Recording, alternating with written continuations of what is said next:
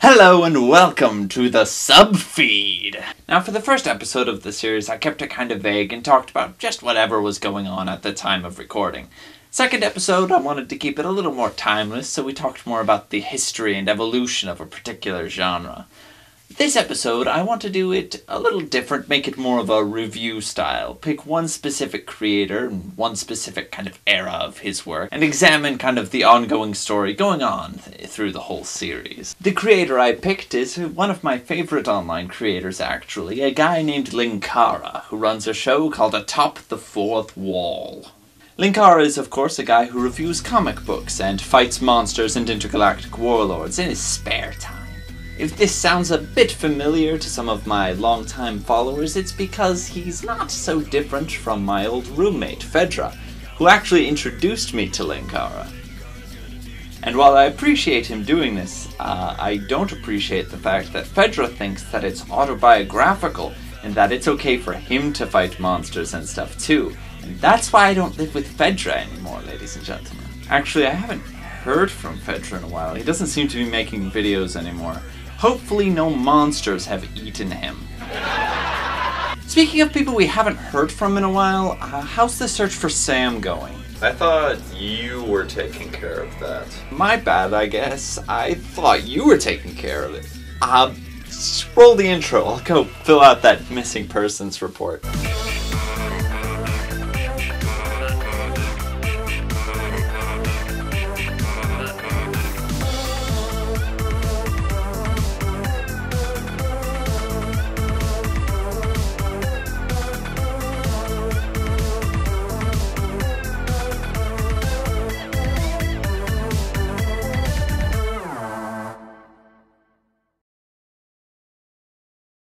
Linkara's storyline is long. He's been doing videos for almost 10 years, and for most of that time he's been weaving this ongoing storyline throughout the videos. The videos we're looking at today are pretty old. They're on the very, very early side of those 10 years. And obviously 10 years ago, the world of entertainment looked nothing like it did now.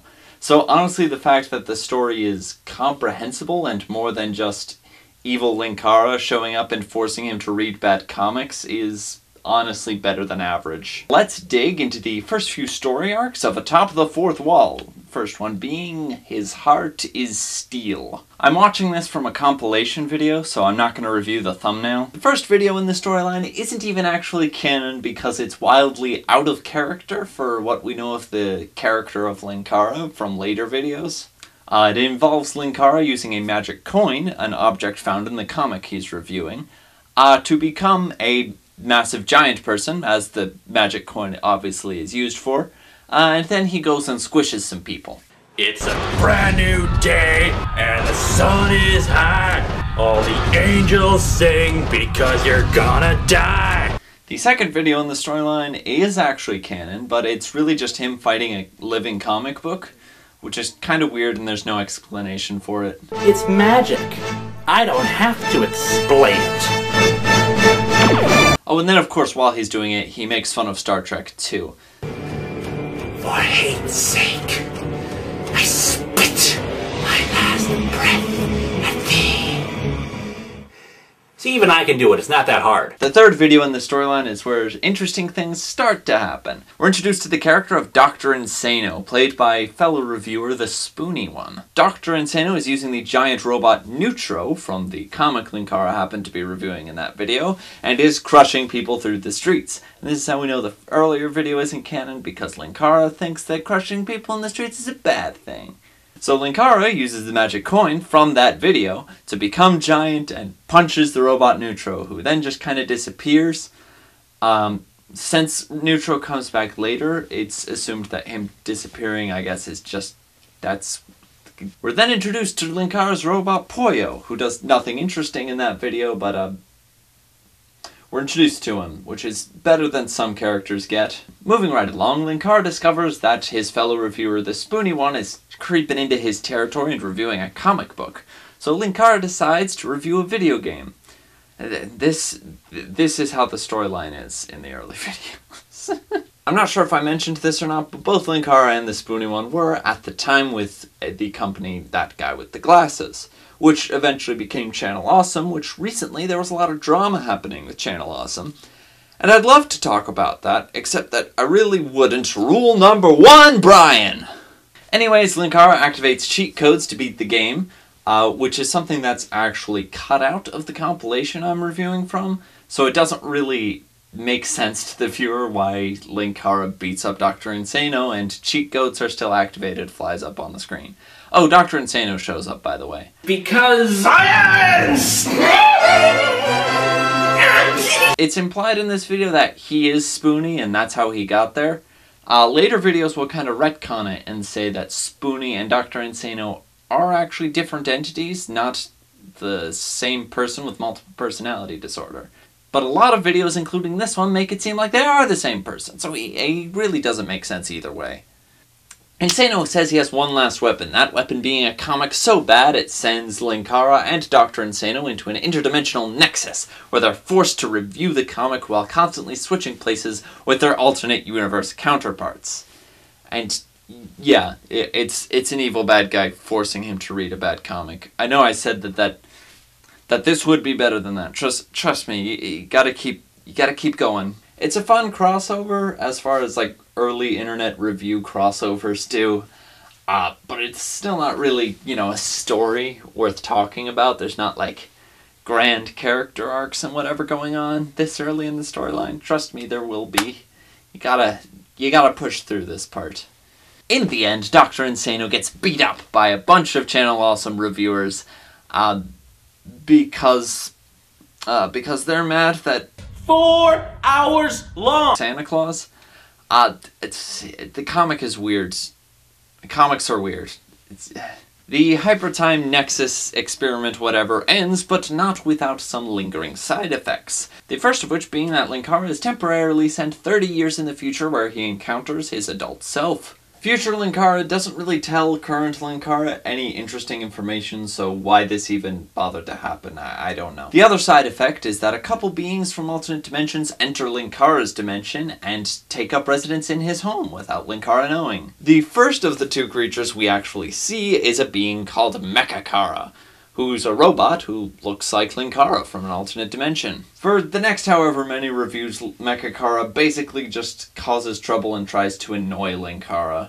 This involves turning out the lights in the middle of the review, making evil comics come to life and try to kill him, trying to steal the magic gun. By the way, Linkara has a magic gun. Where did he purchase it? I don't know. Somewhere in the midst of that going on, the Spoonie one dies. I have had enough of you! The reason for his death being that Dr. Insano hired an assassin to kill him, which really doesn't make sense if they're supposed to be the same person. It really doesn't make any sense whether Insano and Spoonie are the same person or whether they're not. Either way, Insano's insane, so... Can you imagine if the two of us looked just like each other and people thought that like I was just a character you played? That would be confusing. It's a good thing we don't have that problem. Yeah, that would be weird and confusing. Good thing we look nothing alike. Anyways, Linkara and Poyo, that's the robot if you forgot, attempt to bring Spoonie back to life. They can't figure out how to make that work. It is somewhat difficult. So instead, Linkara resorts to cloning Spoonie. Unfortunately, the original Spoonie comes back to life anyway as a Black Lantern. Linkara is able to stop him from being, a zombie. Black Lanterns are basically zombies. I don't know how familiar you guys are with DC Comics lore. But then Mechakara basically immediately makes the original Spoonie a Black Lantern again, so the first story arc really is like single video gimmicks that kind of eventually build into having a cohesive finale. A lot of the individual plot points don't have any point. But there's so many of them, so I can't just be like, yeah, this happens for the whole time. So then Linkara fights off a Pyramid Head from Silent Hill. Here, catch!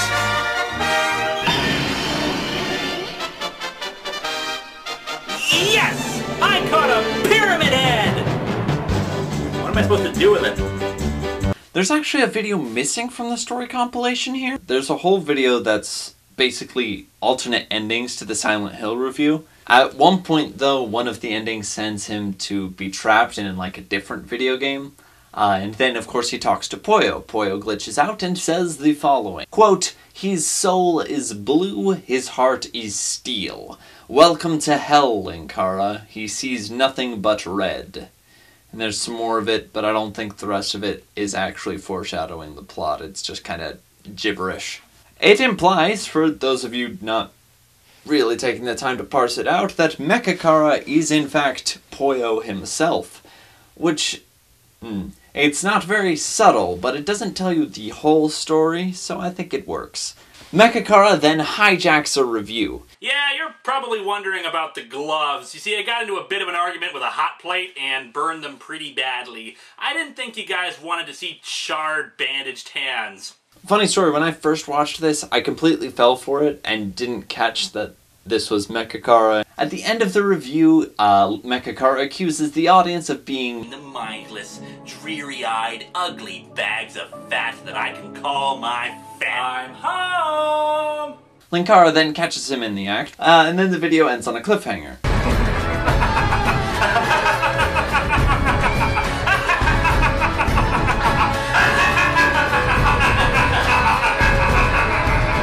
The next review starts with Linkara reviewing a comic book as normal.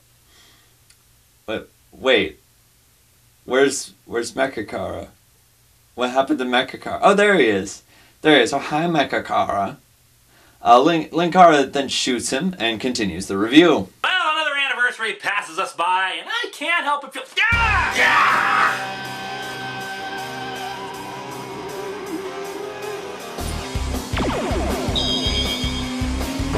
He then reveals, as we already know, because we're smart and figured out the riddle, that he is Poyo. He knocks Linkara out, and the next review starts with Linkara questioning how he can be Poyo. Mechakara explains that he is Poyo from an alternate universe, where the robots have risen up and rebelled against their masters. Basically because the only thing stopping the robots from ruling the world entirely is the existence of magic. Why do you even look like me? One of the few things we've established is that magical items tend to respond to their owner. I crafted myself a suit of your flesh in the hopes that your weapon would think that I'm you. That's a little creepy. Thanks, Linkara, for including that in your story. After reviewing the comic, Linkara gets up and runs away, running into Black Lantern Spoonie. Linkara is then able to turn him back into regular Spoonie, and then regular Spoonie leaves. I'm so glad that that whole storyline had a point to it. Linkara then apparently forgets that he was running away from Mechakara because he just turns around and walks back into the room. Fortunately, some characters that we literally haven't met up to this point show up and save the day. Hey, toast the face!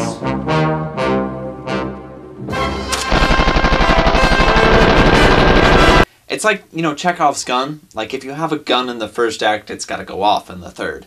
This is kind of like not having a gun in the first or second act, but then it still goes off in the third. That's what it's like. It's brilliant writing. It will become the new paradigm. Anyways, then they get scared off, leaving Linkara alone again. So there's still not even a point to it. It just makes the fight longer. I really do like the first story arc. But there's not a point to, like, anything that happens in the first story arc. So it's just Linkara, evil Poyo from another dimension, aka Mechakara, and then of course regular Poyo who shows up and is like, what's going on? But in a robot voice. Mechakara tells Poyo, join me, you're a slave to the fleshlings. But his friendship with Linkara wins out because Linkara promises him that he'll let him host the show sometimes. And a raise. If I were Poyo, I would have asked for arms. Thus ends the first storyline. Is it good? Not really, but it's better than the second storyline, which we're going to look at now. The first storyline, at the very least, the one-off things that happen in each review are slowly building to something. The second story arc, The Other Insano, introduces to another character who also came through the Dimensional Nexus and is now living in Linkara's house. This character being Linksano, being from a universe where Dr. Insano looks like Linkara, which is a pretty not disguised attempt to basically get Insano into stories where Spoonie isn't able to, you know, be at Linkara's house. There are a lot of things I do not like about this second story arc. I don't really like Linksano as a character. He's like Insano, but worse in every way. Like Dr. Insano is kind of like Dr. Eggman. Like, he can be funny or intimidating depending on what the situation needs of him. He's not as great as Dr. Eggman. Dr. Eggman is like one of the greatest villains of all time. Then Dr. Insano, and then Linksano's way down here. Dr. Doofenshmirtz is like right here. Linksano is kind of to Insano what Dr. Doofenshmirtz is to Dr. Eggman. But Dr. Doofenshmirtz at least succeeds at being funny, if not at being intimidating. Linksano's just neither, really. I don't know, Linksano's just the worst mad scientist out of all the mad scientists. And Dr. Wily's a better mad scientist, even. I don't even like Mega Man. Mega Man's a stupid franchise. The second storyline is less than half the length of the first, but honestly, watching through it, I got bored a lot more. Like, the first storyline, most of what happens is kind of like, oh, well, that was pointless. But it still keeps you interested while the things are happening. It's just kind of in hindsight. You're like, wait, that didn't need to happen. Why did you show me that? The second story arc, every storyline episode is just Linksano being like, I will rule the world, haha, and then like Poyo stops him, accidentally half the time. My diabolical plans can come to fruition! Ooh, my eyes are done. No interesting character development happens, it's just Linksano being loud. There's literally not anything worth talking about till the last video of this story arc. Linksano opens another interdimensional nexus so that he can create an army of all the Dr. Insanos. Of course, all the Dr. Insanos of the multiverse all fight each other instead of joining together, because they're all frickin' idiots. All the different Insanos are, by the way, played by different reviewers, which kinda makes sense if Spoonie and Insano are the same person, because it means that throughout the multiverse, you know, different reviewers have the kind of split personality, and because all the reviewers are exposed to the same kind of over-the-top media, it makes sense that their other persona always takes on the identity of the ridiculous mad scientist. It makes sense to me. It doesn't make sense to me if Insano and Spoonie are different people that happen to look similar. Why are there so many universes where Insano just happens to look like different reviewers?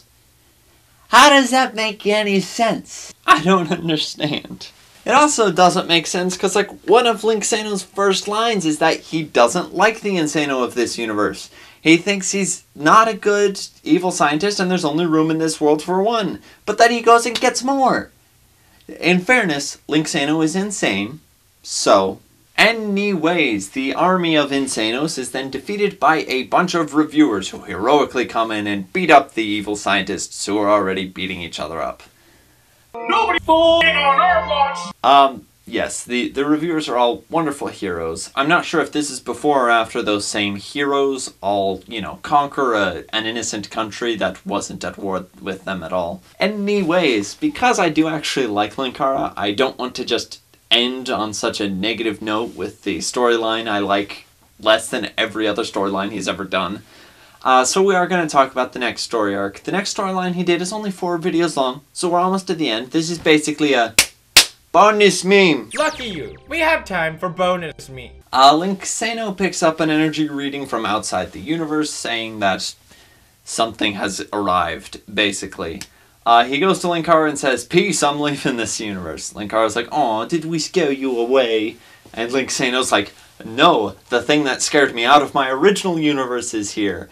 And he's gonna make you die." I don't remember. I'll put the footage. Weep for your universe, Linkara! Weep for all universes! For Lord Vice is coming! And all that he sees, he conquers! The thing that's coming is Lord Vice, an interdimensional warlord who conquers all that he sees. As soon as Linksano hits the button and leaves his dimension, something happens and Linkara is transported away from the dimension as well. It's unclear at first if Linksano did something, or if Vice did something. It was Vice, by the way. He's on Lord Vice's ship for the next 4 videos or so. In the meantime, the other characters that I mentioned earlier weren't really properly introduced. Harvey Finevoice, 90s Kid, and the Ninja Style Dancer then host the next 3 videos sequentially. That's the word. This is actually one of my favorite gimmicks. It gives at least a little bit of character development to each of these characters who previously just kind of came out of nowhere. Plus, it's just fun when you binge watch this as just reviews. If you're just here for the story stuff, it's a lot more interesting to watch when there's, you know, characters doing stuff during the review. At the end of each of these reviews, we get updates from Poyo on his search for where Linkara went. He picked up an energy source outside of their universe, but obviously it's outside of their universe. He's not able to track it very well at first. We are introduced to Linkara's successor if he ever dies or gets lost, like what happens here.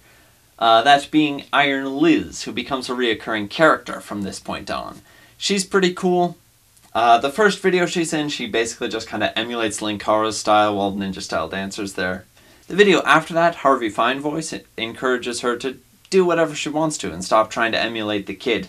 So she's able to kind of do her own thing a little bit more. And then eventually Liz obviously goes and does her own show, which is great, probably. I haven't watched it. Poyo is eventually able to beam Linkara back into the living room. Unfortunately, he brings with him a bunch of evil robots called Shades. Iron Liz, Harvey Finevoice, and Linkara fight off the Shades, which is a pretty decent fight. Not very suspenseful, but it's fun, you know. Linkara's back and they kick butt. It's great. And it's made even better from the little bit of character development we got for Liz and Harvey. For whatever reason, Ninja Style Dancer and 90s Kid aren't there.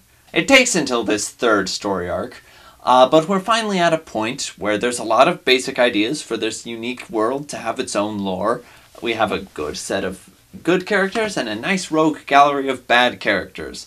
Updated here at the end of this 3rd story arc with the reveal of Lord Vice. A story which started out as a guy with a magic coin, the idea for which is stolen from a comic book, fighting a giant robot, the idea for which was stolen from a comic book, has turned into the story of a guy with a magic gun, which is pretty original, his friends, a lounge singer and a D&D player, and a kid from the 90s, all fighting against evil robots and an interdimensional warlord. And that is just the beginning of the story.